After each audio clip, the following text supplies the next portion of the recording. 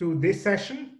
Today we have Sanjeev Goyal, and Sanjeev is going to talk to us about large-scale experiments on networks, a new platform with application. This should be very interesting right now because it's very hard to do a in the lab experiment. So it should be a very interesting topic for these days. Sanjeev doesn't need any introduction, but let me just read out a few things about him. Sanjeev Goyal is Professor of Economics and a Fellow of Christ's College, Cambridge. He got his BA from the University of Delhi, his MBA from IIM Ahmedabad, and his PhD from Cornell University. He has previously held chairs at Erasmus University in Rotterdam, University of London, and Essex University, and was the Wesley Clare Mitchell Visiting Professor at Columbia University in spring 2020. So just before COVID hit, or maybe during.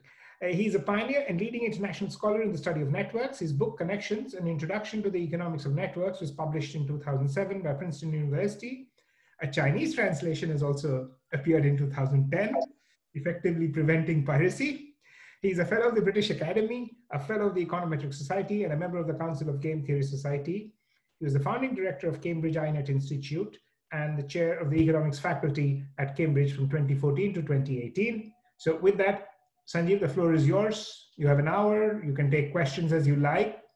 If you can't see them, I will interrupt you and tell you, Sanjeev, there is a question. People can put questions in the chat box, and if there is an important question, I can inform, and Sanjeev can take a look at the question. Sure. Let me just see. This is.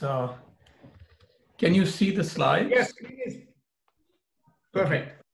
Okay, great. So I should start by thanking Sudipta and the organizers for inviting me. I'm very happy to have an opportunity to talk about this work. We have just brought out, we've just brought out a paper with this work. It's on my website, and it's joint work with Sing-Ju Choi, who is at Seoul National University, and Fred Mosson, who is a postdoc at Cambridge, but he's moving to Lyon Business School. In fact, he's at the moment in France. He's just looking for a place to stay and to live, and he will be moving there after 4 years of being in Cambridge. So a lot of what I think is exciting about this project really is due to Fred, because he has a very interesting background in engineering and computer science and behavioral social science. And so the principal innovation of this project is really about running very large scale experiments in continuous time. And a lot of that, there are technical challenges associated with doing that. And so we really were able to use Fred's formidable skills in that space. And that's the background really to how this started. So let me say a few words by way of introduction. I think it's probably not really necessary to introduce networks to this community, but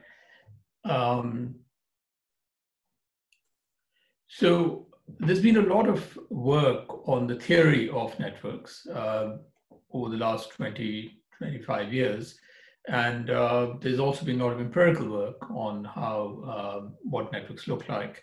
A feature of networks which has been widely commented upon is that you have specialization in connections, and you have, or if you think about economic networks, you have dominant intermediaries. Probably the most well-known of these is Amazon, but there are other lookalikes in other parts of the world.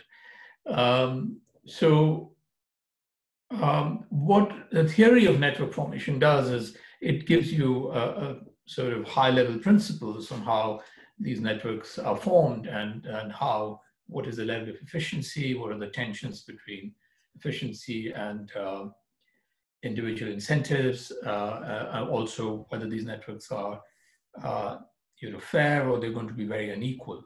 So there's a very large body of work. partly because this work, the theory has been powerful, people have, and appealing, people have taken these models to experiments. They've experimentally tried to test these theoretical models. There's a very wide, broad literature on laboratory experiments that's surveyed in this paper by Singju Choi and Eduardo Gallo and Shahar Karif, but also there's a paper on field experiments in networks by Emily Brazer. So this experimental work draws attention to the role of computational complexity. So how subjects or individuals in these large networks, how they are, struggling to cope with all the computational aspects of functioning in networks. And also has drawn attention to the role of social preferences, inequity aversion. It tends to dampen the formation of unequal networks. However, a feature of these experiments, the bulk of these experiments are with very small numbers of subjects, typically 4 to 12 subjects. And so when you look through these experiments, and there's quite a number of them, I would say, there's some large literature over the last 15 years. The thing that strikes you is that a lot of the interest that we have in networks is about large networks, or at least modestly large, few hundred subjects, few hundred participants.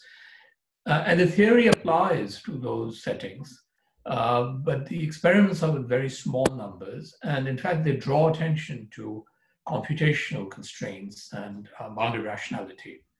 So it's very unclear what would happen when you really scale up these experiments. It's very unclear whether these findings, whether the computational constraints are going to become overwhelming, whether everything is just going to fall apart, or whether some of the things we see in the small groups will somehow be greatly altered.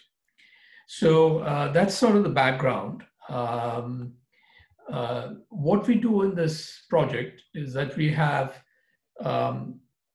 do two sort of main things relative to the existing literature. One is that we have large scale, but the other thing that we change is that subjects are, in the existing work, by and large, subjects are playing discrete. They're playing discrete time games. So they play a game and they repeat it maybe 15, 20 times, and it's all in discrete time. And it's typically synchronized and simultaneous move games. So what we do, the second main change we make is that we allow for asynchronous, continuous time activity by subjects.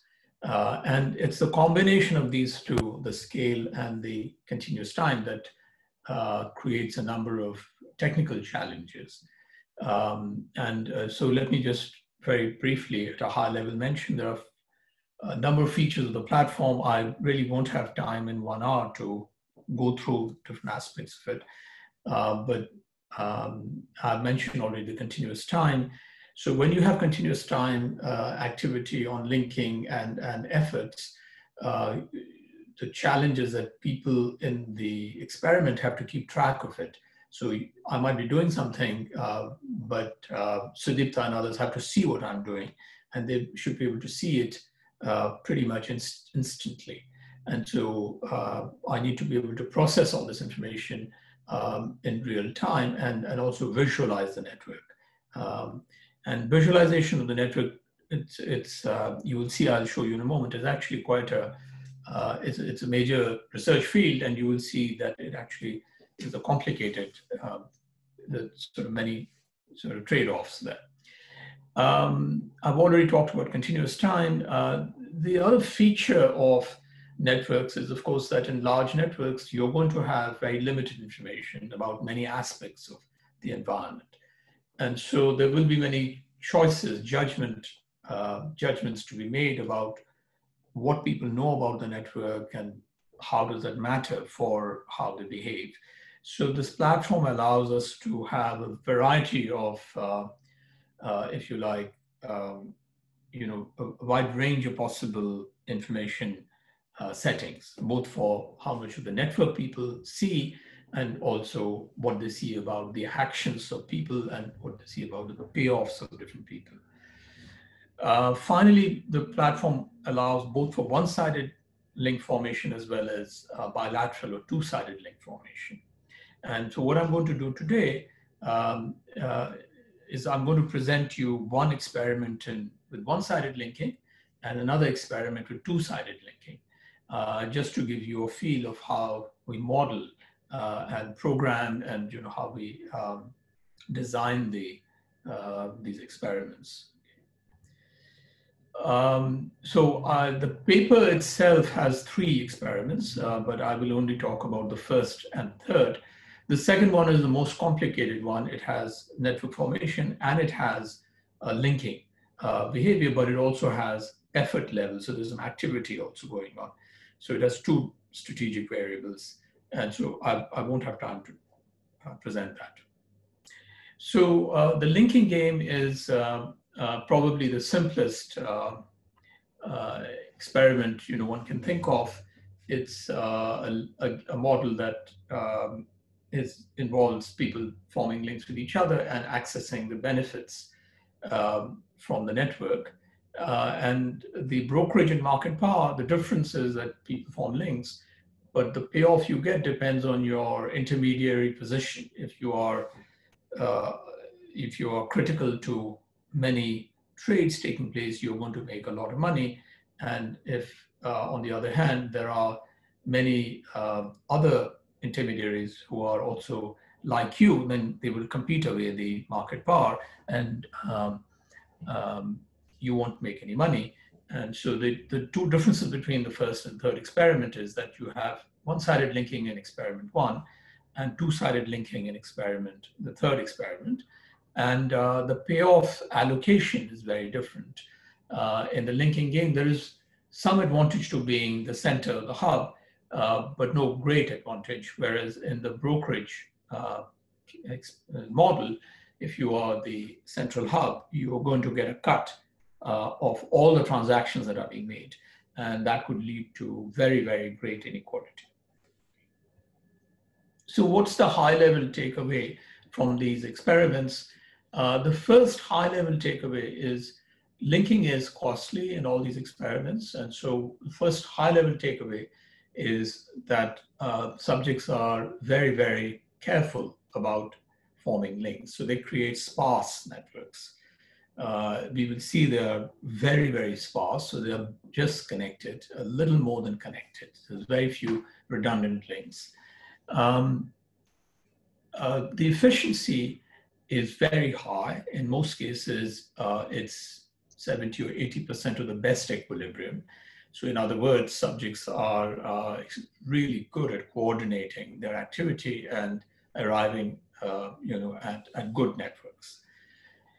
The third major takeaway is that going from small to large scale yields a number of insights. And in particular, when you go from small to large scale, you see a number of patterns in the network, but also you see very different behavior of subjects. So when you have a small scale, you may be getting the equilibrium prediction, but when you go to the large scale, you get the equilibrium prediction, but the behavior that underlies that emergence of the equilibrium is going to be very different. In particular, as you scale up, there is a sense in which the size of the pie is growing, and therefore it becomes people contest the position to be the hub, and that contest becomes very intense and leads to very, very large efforts on the part of the hubs. And that's very distinctive when you scale up. And that leads to very, very particular effects on payoffs. And finally, I'll also talk about how scale helps you separate different treatments. In some, when you're on the small scale, when you vary the treatment, the outcomes are not significantly different. But when you scale up, the differences are very large. So it's only when you scale up that you see the full implications of some economic variable. So let me just walk you through very quickly through some features of the form which are interesting. So as I mentioned earlier, we are going to do net real-time visualization, and it's going to matter because traditionally in network experiments, the location of the nodes is fixed. So here you see that I have 20 nodes and their location is fixed. And this is the network. But if I allow myself the freedom to relocate the nodes, this is how the network looks. This is the same network. All I've done is I have reconfigured the location of the nodes. And I have, of course, used a particular algorithm to create this, this particular. So this visualization algorithm is good, especially good at highlighting highly connected central nodes. And there are other features, of course, of this visualization package, which are discussed at length in the paper. But you can see immediately that if I want people to make decisions which are well informed, it would matter whether I showed them the network on the left, which would be more the traditional form, or I would show them the network on the right, which is, which has been optimized, if you like, to highlight some features of the network. So let me skip this. So I mentioned this earlier. I could show you, there is this person at the bottom in yellow, that's me, or that's the subject who's looking at the screen, and we can show them the entire network, or we can just show them the local network, okay, as in this slide. So, and then all the people who are not shown, who are not on the local network, so these are people outside the two neighborhood, they are all parked on the right-hand side, and we don't really know what the network between them looks like. Okay. So similarly, I can show the payoffs of payoffs of others by coloring the nodes, or I can, of course, provide the payoffs in another form. Here I've shown the payoffs of everyone in terms of the numbers. So if I look at the player ID, P up, let's say there's me here and I'm earning 113. Okay, so this is the actual payoff. So that's another variation one can have in this platform. I'll come back to this linking protocol. So let me move on to the experiment. So let me walk you through, this is a very, very simple model. This is taken from a paper I wrote with Venki Bala. And the model is, there are n players and they form links with each other. A link costs K, and a link gives you access to the value, to the benefits of the person you're linking with, but also to the people that this person, she has linked with. And there's some decay or discounting that's captured by the parameter delta. And so the further away someone is from me on the shortest path, the lower the indirect benefits I get.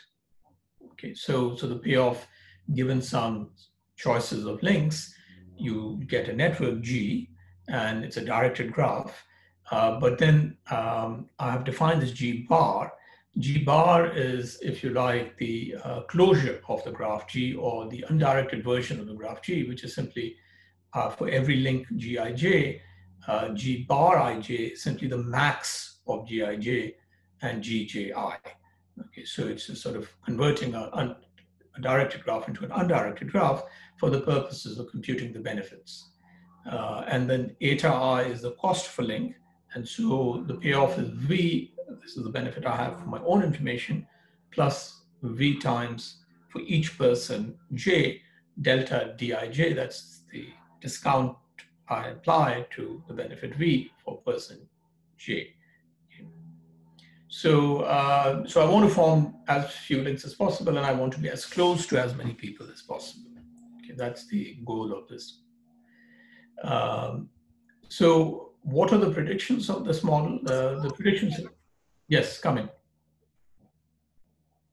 Yes, hello. Are there any questions? No. Go ahead. So what are the predictions? Well, the typical prediction is that there's a variety of networks that can arise in equilibria.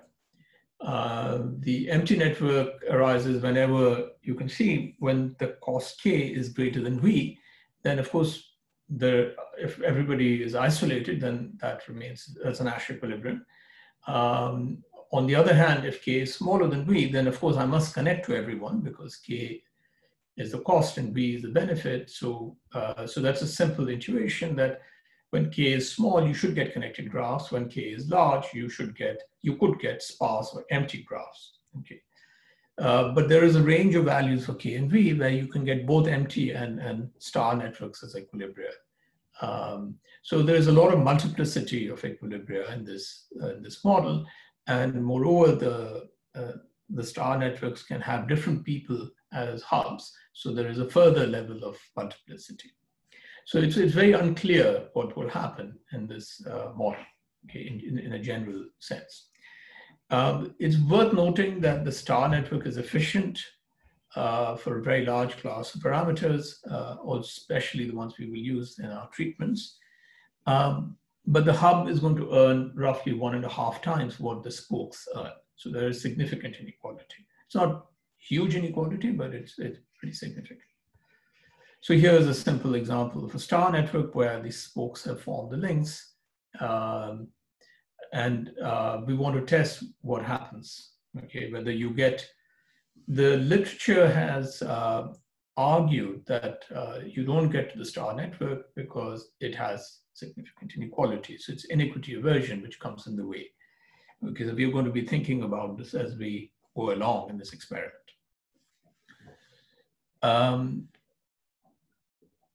So our view is that subjects will create a sparse network and they will create a hub-spoke-like network because it's an equilibrium and it's efficient, even though, you know, as I said, it has inequality. Okay. As I said, there is a lot of experimental background, you know, in this field, and typically subjects don't converge to these unequal sparse networks. And the reason is people think it's due to inequity aversion. So we're going to look at, we're going to have parameters. The V is going to be set equal to 10. The decay delta will be set equal to 0.9. Group size will be 10, 50, and 100. And the cost of linking will be raised correspondingly to keep the payoff somewhat comparable. Okay, so the payoffs will, the cost of linking would go up from 20 to 100 to 200.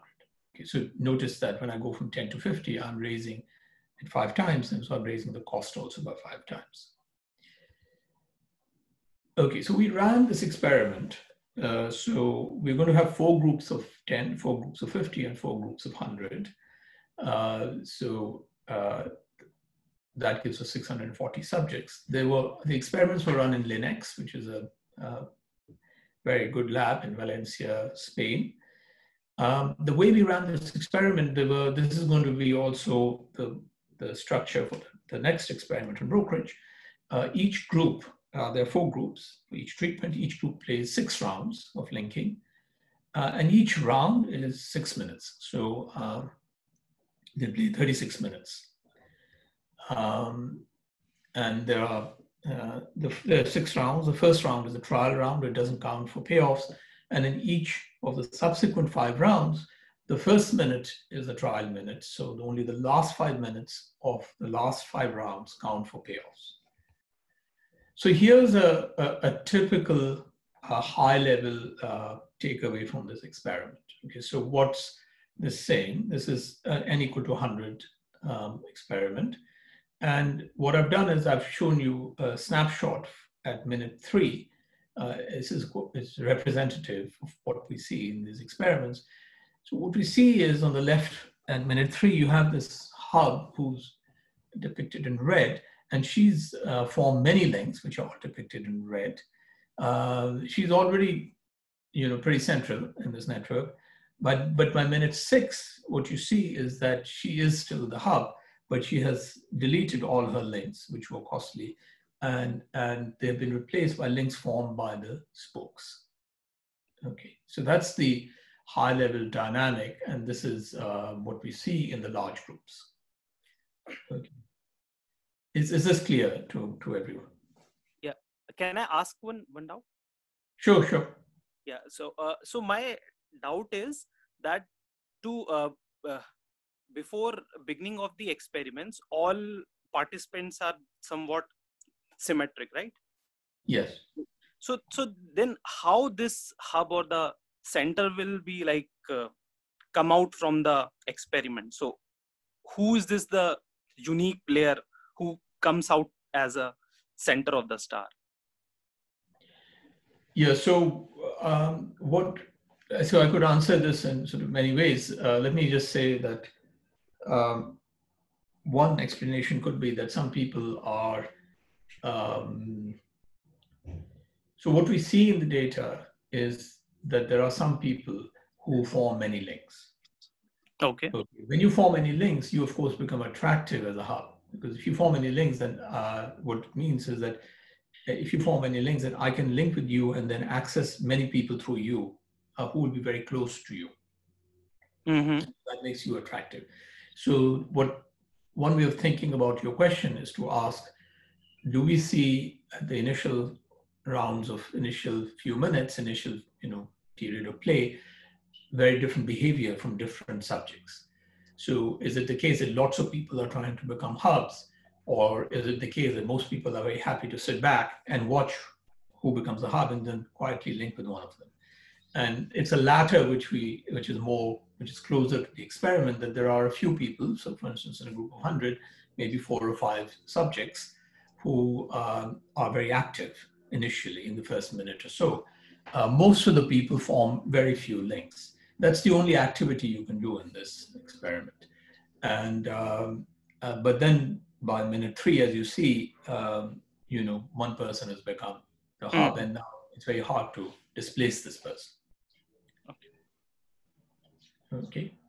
But you can begin to see that the hub position is being contested, but you don't see many competitors here. I haven't put up maybe the best picture, but if you look at minute 1, 2, you will see not just a single person who's got many links, but there will be 3 or 4 people proposing many links. Okay, but by the time you get to minute 3, most of them sort of get washed out. Okay, and one person emerges as the hub. Okay, so what are the remember the high-level findings were on the sparsity of the graph, the architecture of the graph, the efficiency of the network, and the inequality. Okay. Sanjeev, so let's go through. A question. What happens if, so links can be broken unilaterally? What happens if you need permission to break links? So this is going to come up. No, okay, so there is no, in the experiments we have in this paper, in all the experiments, I can unilaterally delete a link. So we don't know. What I'll do in the second experiment is that I will need your permission to form a link with you. It's a bit like Facebook. But in that experiment, I mean, essentially in all the experiments we run, I think it's in line with the networks literature. You can unilaterally delete links.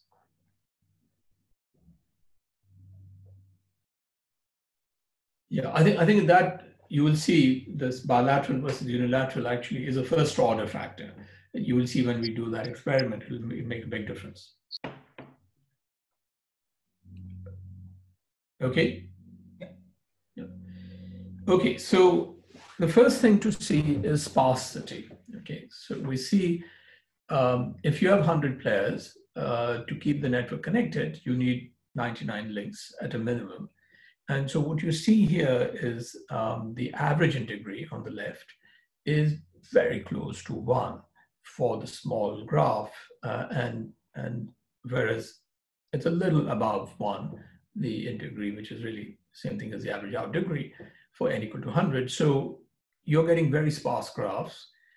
On the right-hand side, you get an impression of the linking inequality, and you see that it's quite high. The Gini coefficient is almost 0.70%. Okay, so that it's pretty unequal, the distribution of links. The second issue is how close the nodes are to each other, and you see that the remember that in a star network, the average distance is going to be of the order of 2. Okay, so, and indeed what you see is when n is 10, you get something which is pretty close to 2. Okay, so it is really a very, very tightly organized network, very sparse and tightly organized. But when you go to n equal to 100, the average distance is still actually under 3, which is really quite striking. And so to tease this out a bit further, we look at closeness centrality.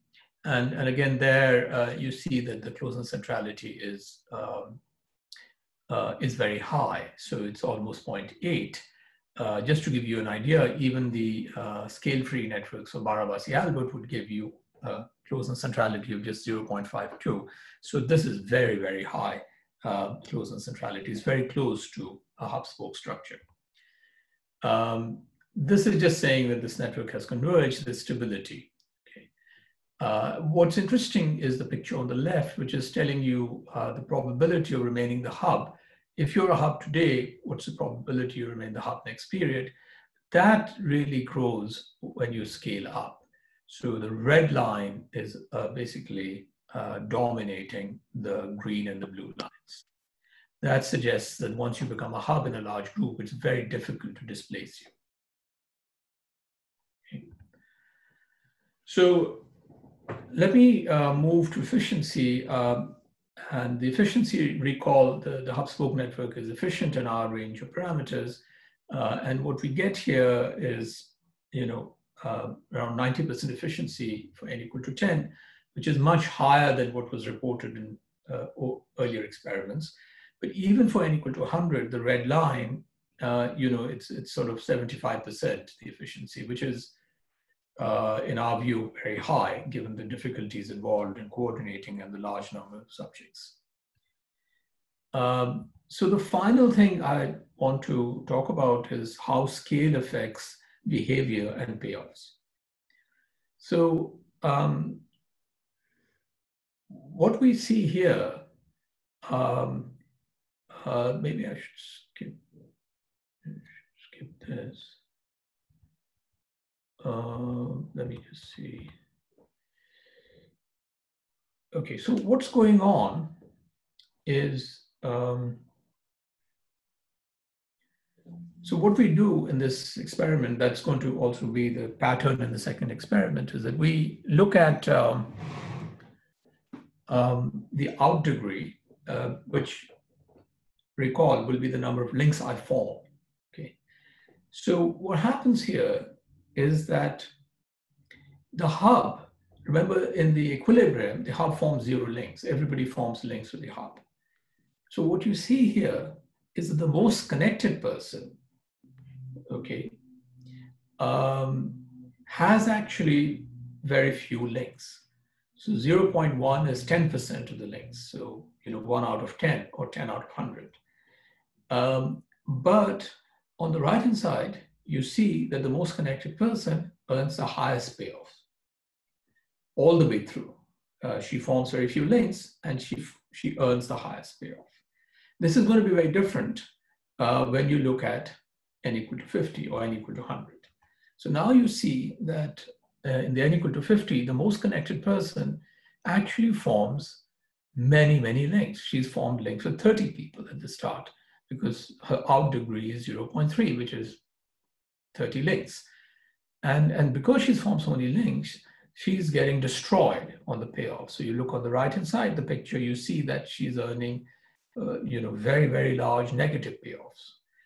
So of course, you'll recall in the dynamic picture, the snapshots I showed you in minute 3, she was really, forming far too many links. And that's reflected here in the low negative payoffs. But then over time, of course, she deletes these links. As you can see, the number of links goes to pretty close to zero.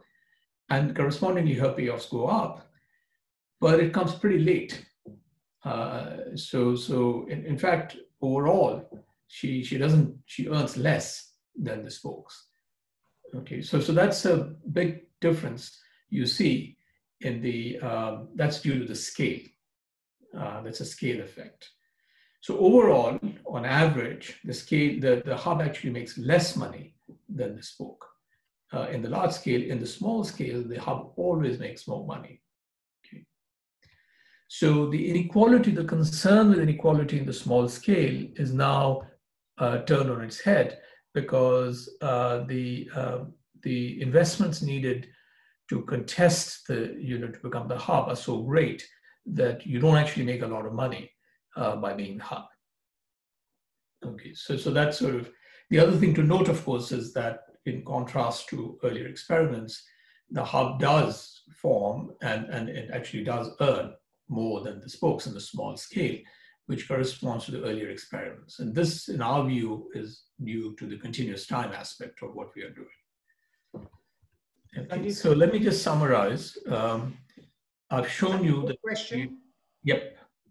So, so the thing is, you're saying that the inequality in the small scale is higher, and then in the large scale, because of the effort required. But if we were to continue repeating once the hub has been formed, and add more periods, obviously the inequality should also increase in the large scale networks. So beyond the 6 minutes, if I were to keep going and add more periods, yeah. So once you become Amazon, maybe you can keep on making lots of. So I should have probably said this earlier. The way the payoffs are computed and the way people are paid is actually not based on what happens at the end, but what's happening at a random point in the last 5 minutes. So strictly speaking, people should not be waiting till the end, because any moment, the game might end. I mean, any moment somehow, the payoff may be realized. So I see what you're saying, but notice that if I extended the game, the incumbent and the challenger, who want to come in and fight, might also fight for longer.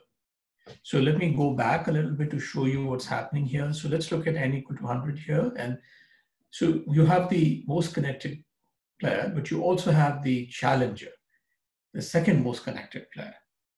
And this person is fighting it out. You can see that she's forming many links to keep up, you see, with the hub. And she's also doing that in the, in n equal to 50. But that may, she may go off. She may keep going, she might fight longer, and etc. So it's not very clear that if supposing we ran the experiment for 12 minutes, that it would just be, a continuation of this, where on the you would basically have the hub forming 0 links after minute 4 or something, and earning, a lot more than the spokes. It's not very clear, because people are forward looking here. These guys clearly are forward looking. So, yeah. Another small related question was, so the desire to form networks with small diameters is driven by partly the delta. So how sensitive is the result to having one central hub if I start to vary delta? Because if delta is 1, maybe there doesn't have to be 1 star. Right? So if there is no decay at all. Yeah, so of course, as the decay, so as the decay factor gets closer to 1, you care less and less about distance. But notice that you will still not want to have cycles, because that's really wasted money. Yeah. So you might have more. We haven't done an experiment on that, but it's I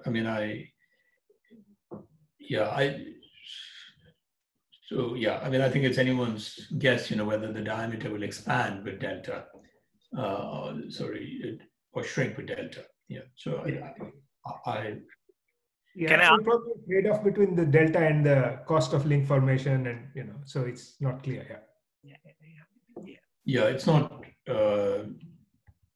I mean, what we know is that this is the unique efficient architecture, and that is, I think, pretty robust, that result. So to the extent that subjects care about efficiency, which it's certainly coming through in these experiments, I think they will push towards the hub-spoke network. Can I ask just one small Yes, point? sure. Yeah. So given the results, is it correct to say that small and large scale experiments over time converge to the similar values over time? Is it correct to say, given the yeah, graph? so what we are seeing in these experiments is that you're getting to the same kind of network, but the behavior that accompanies that the dynamics that lead to that network are quite different. Because if I go back here, you'll see that in the small groups, the hub is not forming many links. True. Whereas here, the hub is forming huge numbers of links. So in a different way, that small versus large, maybe the convergent point could be the same, but the trajectory by which, or the behavior through which they are converging is the main difference in a sense here. So in these experiments, yes. But what it means, of course, is that the inequality is very different. Because in the small scale, you actually get inequality. The hub does earn, sort of 1.5 times, So the hub is a traditional hub. It's just a lazy fellow who becomes the hub purely by chance or somehow by luck, and then just stays on and makes more money. Whereas in the large group, the hub has to fight it out and invests a lot of resources to become the hub. And then there isn't enough time, in fact, to recoup the loss and recoup the investments. Okay. So, I should say that we collected data on their comprehension and their risk level, et cetera, for all these subjects. And there is no correlation between those, traits, if you like, risk aversion and level of comprehension and the behavior in the experiment. So somehow you can't attribute it just to not understanding the game or being very risk-taking. Okay. Okay, so this is one experiment, and how am I doing for time? You have about 18 minutes. Okay, so let me speed up a little bit.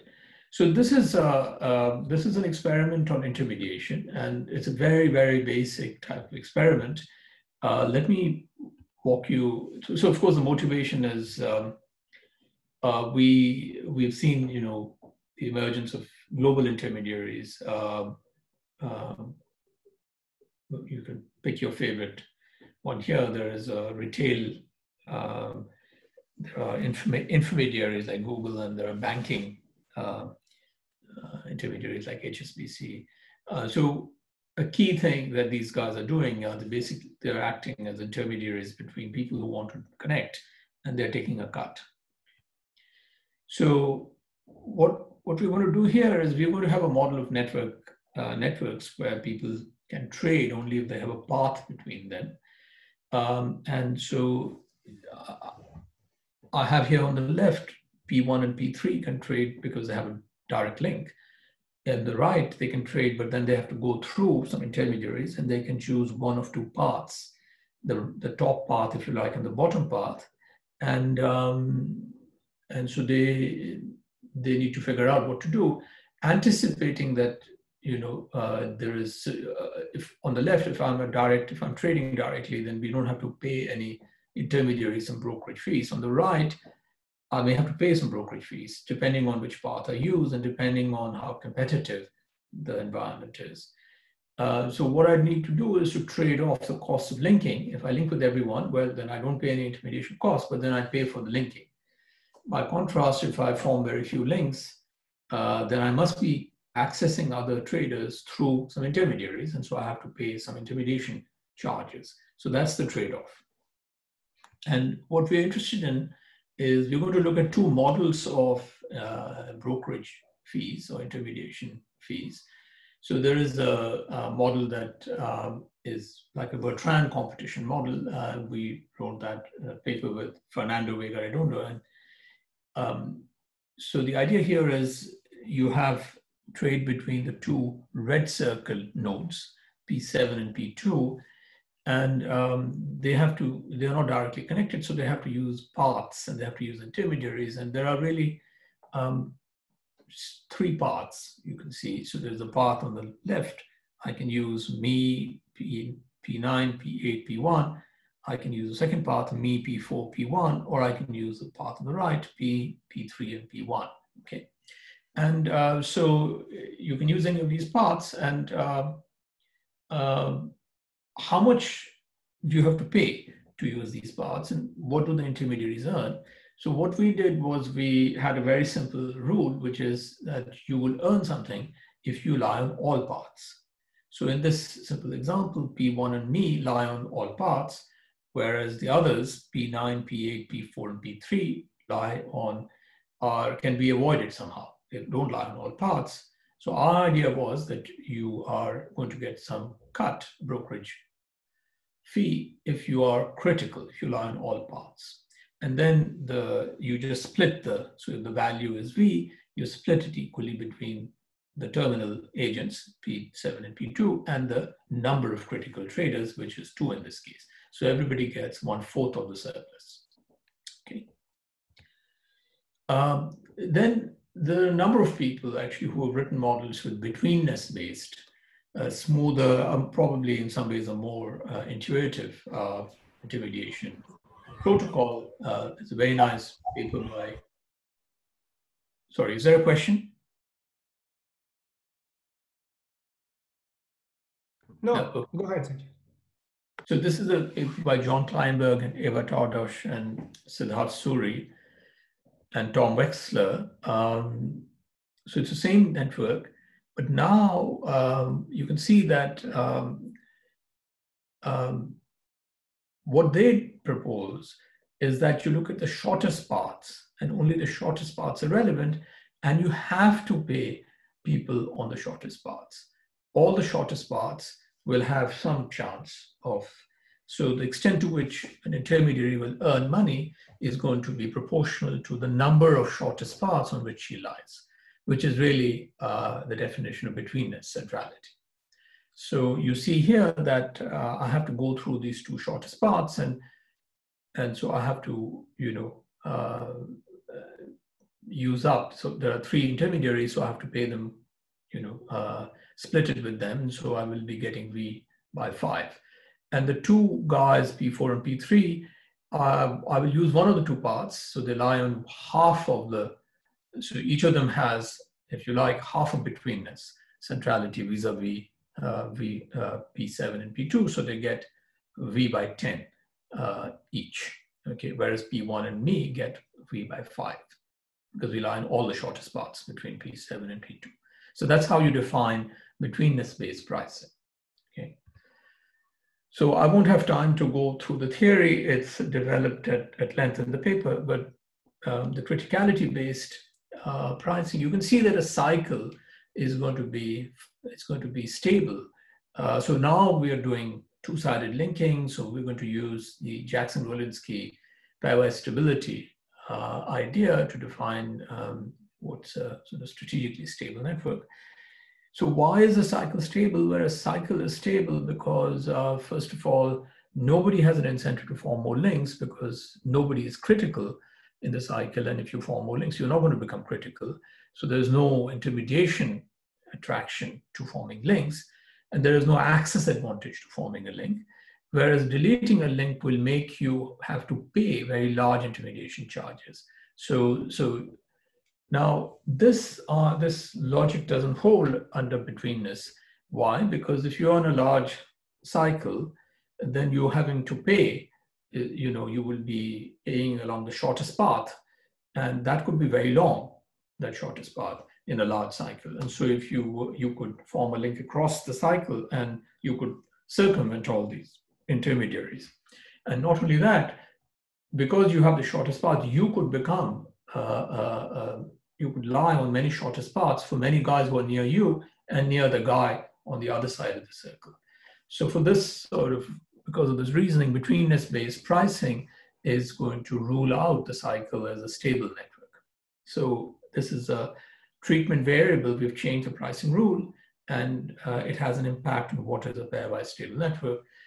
It should be said, however, that the star network is pairwise stable under both protocols. And so we wanted to test what happens in the, as we vary these prices and we vary the group size. Okay, so we're going to have groups of size 10, 50, and 100. And we're going to have these two pricing treatments.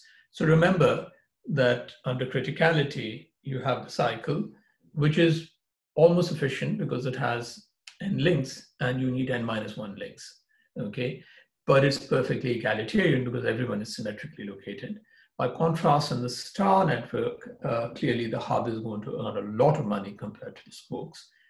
In the betweenness-based, you don't have this option of having a cycle, so you have the star, and you, on the other hand, have the complete network. It could be stable, okay? Something that would never happen under criticality-based. So this is the setting, and let me show you. So these are the parameters, V equals 10, and these are the linking costs. The hub-spoke network is efficient and very unequal. The cycle is almost efficient and equal. Notice that if I look at the ratio of the max to the median payoff, that ratio is 4 in n equal to 10, it's 18 for n equal to 50, and it's 35 n equal to 100. So that gives you a sense of the inequality, the range of inequality in these in the star network. So it's very, very unequal. Okay, so the hypothesis we're going to look at, subjects are going to create sparse networks because linking is costly. Under criticality pricing, our hypothesis is that subjects are going to create equivalent large average distance networks, like the cycle or interconnected cycles. Whereas under betweenness pricing, that's not an option. You don't create large cycles because there are incentives to circumvent them through additional links. So our conjecture is that they will create unequal and small average distance networks. So this is a setting where efficiency and equilibrium coincide, but inequality is great. Okay, so this is snapshots from the criticality. You see a very there is no efficiency is 61%, inequality is 3.1.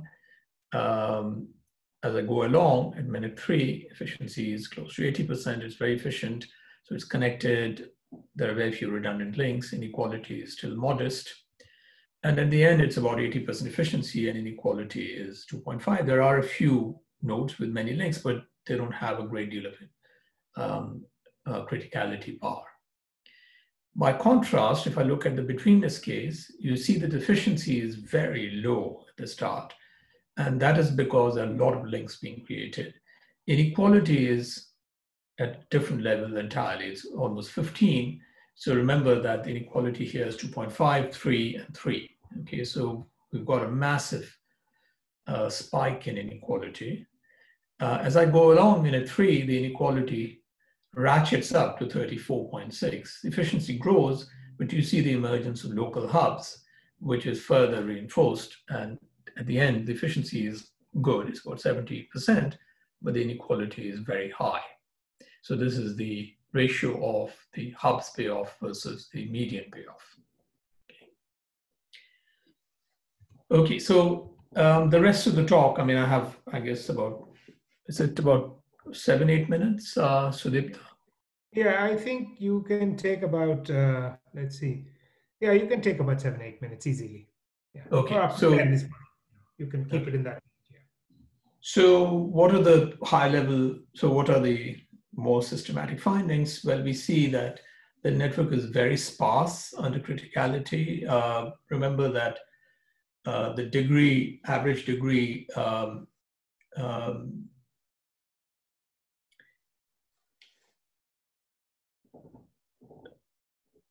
okay, so let me be a little careful here because,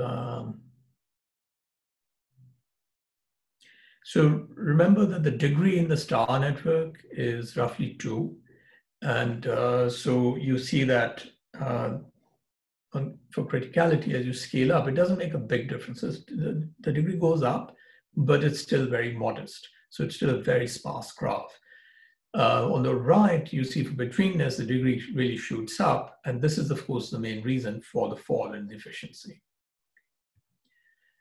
Linking inequality is dramatically different. Under criticality, the Gini coefficient is around 0.2 to 0.3, whereas under betweenness, it goes up to 0.5. And we saw that in the snapshots. You have the hubs emerging, and they are really creating huge inequality. With regard to closeness, you see that the average distance is around 4 or 5 in the large networks under criticality, but it's actually below 3 in the betweenness. So you see there's a big difference in the how close people are in the network. So we have a situation where we are getting a sparse network under criticality, which is rather diffused, decentralized, and we are getting a denser network, but which is very unequal and very short average distances. So this is closeness centrality, which is just, it's a mirror image of what we saw earlier. And the stability of the broker, there is no broker, there is no top broker in the criticality treatment. In the betweenness treatment, you see that as you go into large groups, there's great persistence of the hub after roughly 100 seconds. Okay, so let me summarize the findings. So far, network structure, we get sparse, equal, and spread out networks under criticality, and we get sparse, unequal, and small average distance networks under between. So you get very different networks.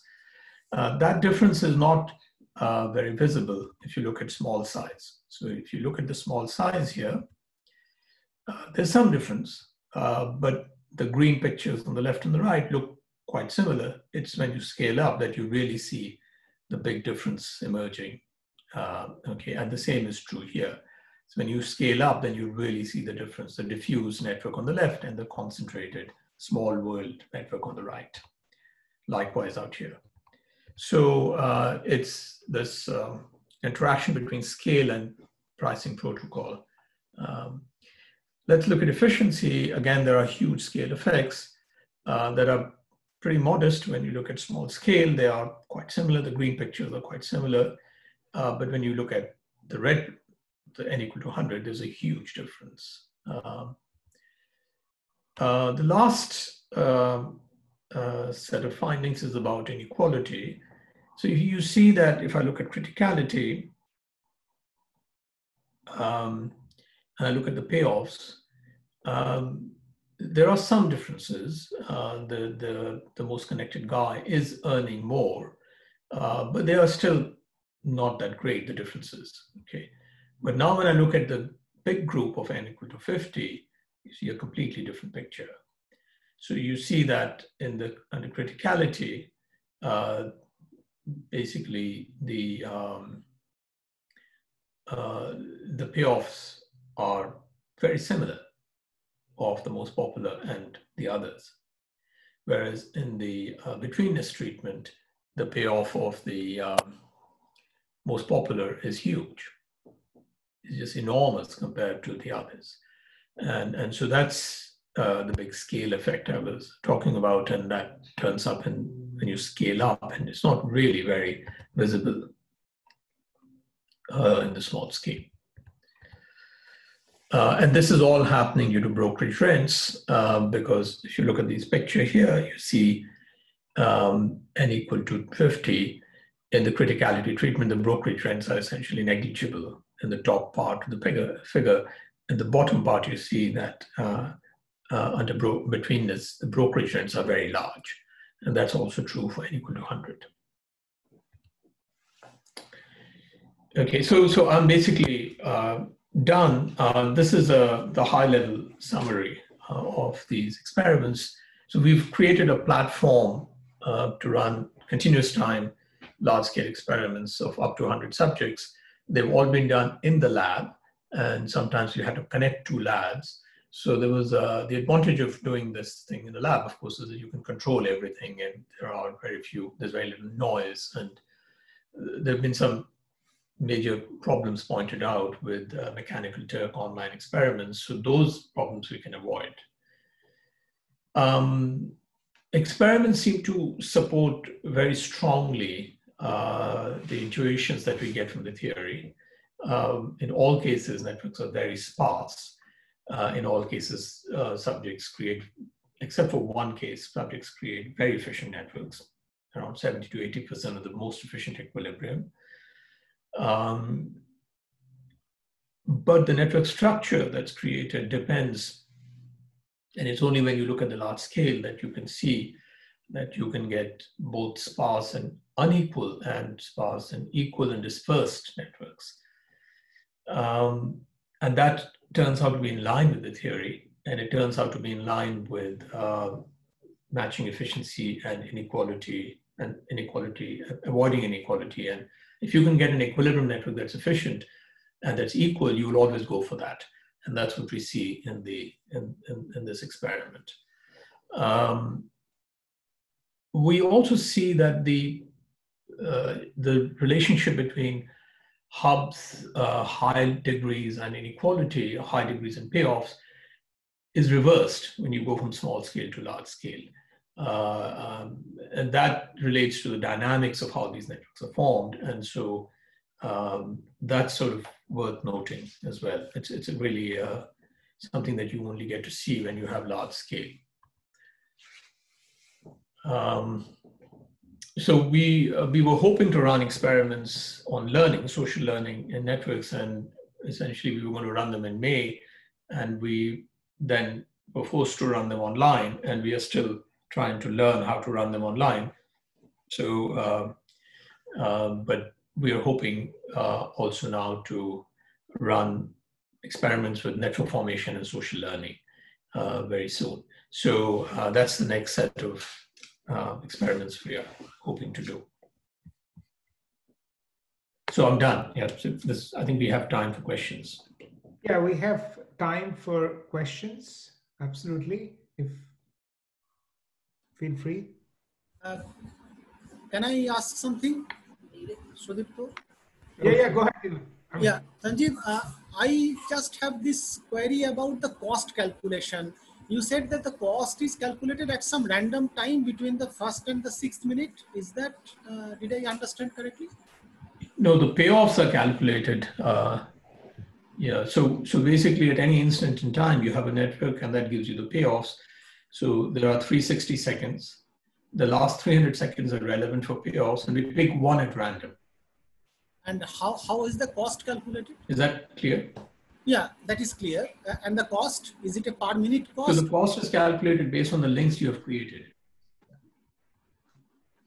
The links I have created throughout the experiment, or only the links that remain? Oh, I see. Okay, so yeah, so at any moment, so the way we do this, the computations is that at any moment, we take a snapshot of the network, and that determines the cost that you're paying at that instant. Okay. So I think maybe you're asking questions about the continuous time aspect. So we are not doing it literally in continuous time. So we've actually taken 360 snapshots or 300 snapshots for the last 5 minutes, and we're only looking at payoffs at that instant when we take the shot. Yeah. It's not a flow cost. It's not a flow cost. Okay. Not a flow cost.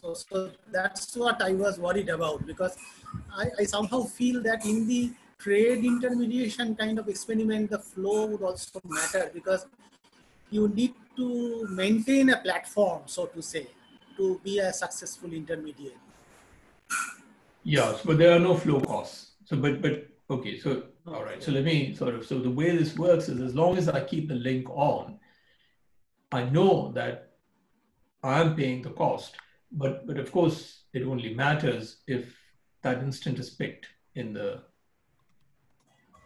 Yeah. So it's not a perfect. Yeah. I see that there's some issue here, but I hope it's clear what we have done.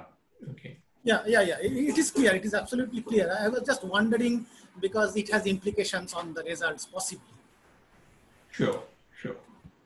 Yeah, I mean, I think in all honesty, I should say that the theory is for a static one-shot game, whereas the experiment is a continuous time dynamic game with lots of other stuff going on. So there is no reason a priori to believe that, you would expect a lot more action in the dynamic game. And indeed, that's what we see.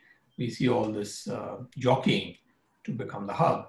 And this is not at all part of the static model. Yeah. So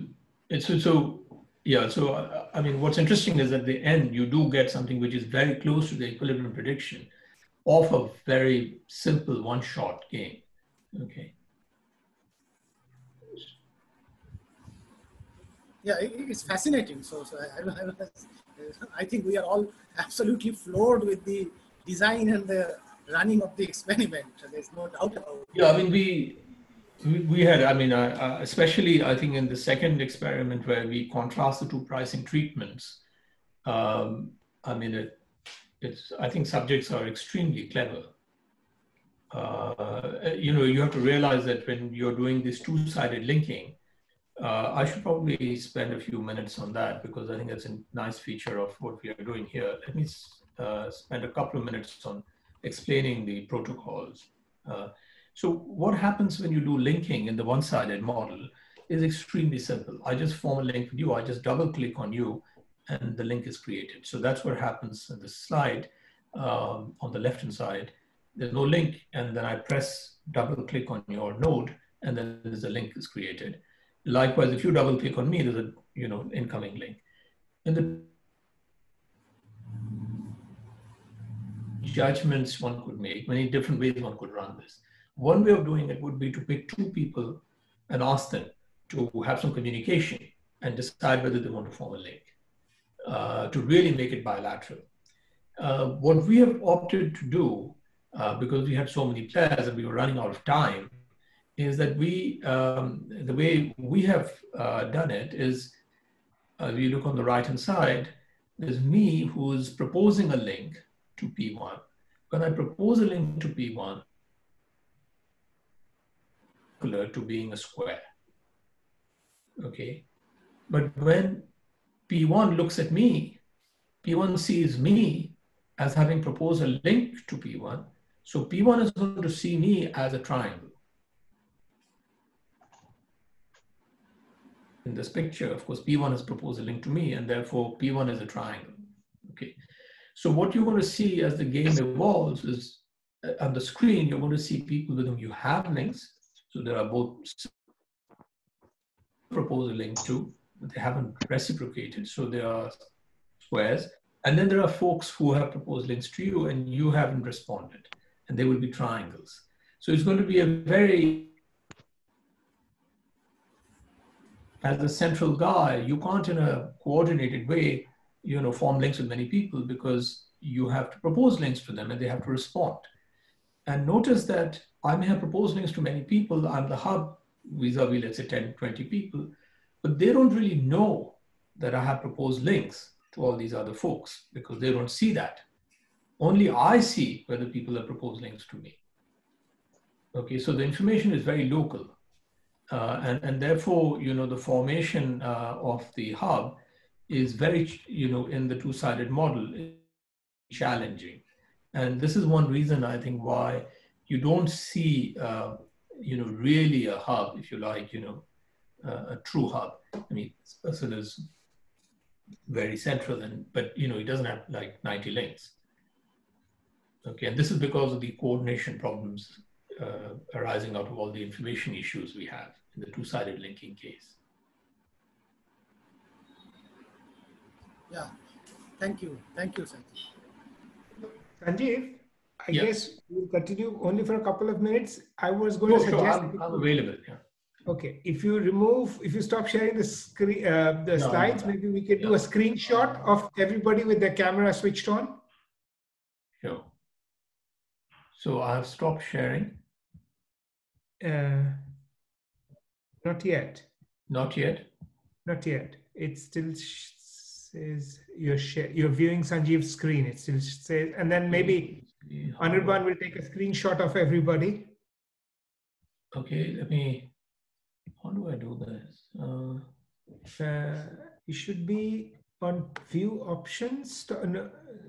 View options. Stop sharing. Being shared. Oh, it's Yes, Paul. screen on the bottom. Stop sharing. Yeah. Okay, I go down. New share. Resume share. Stop sharing. Okay, maybe I can do it. Maybe you can do it. I don't know. How do I stop? In the top right corner, there seems to be a share word written. Top right stop share. Okay. On the red bar. That's good, right? Okay, stop share. Yeah, so I was going to suggest if people will switch on their cameras, then Anirban will take a picture for the web page.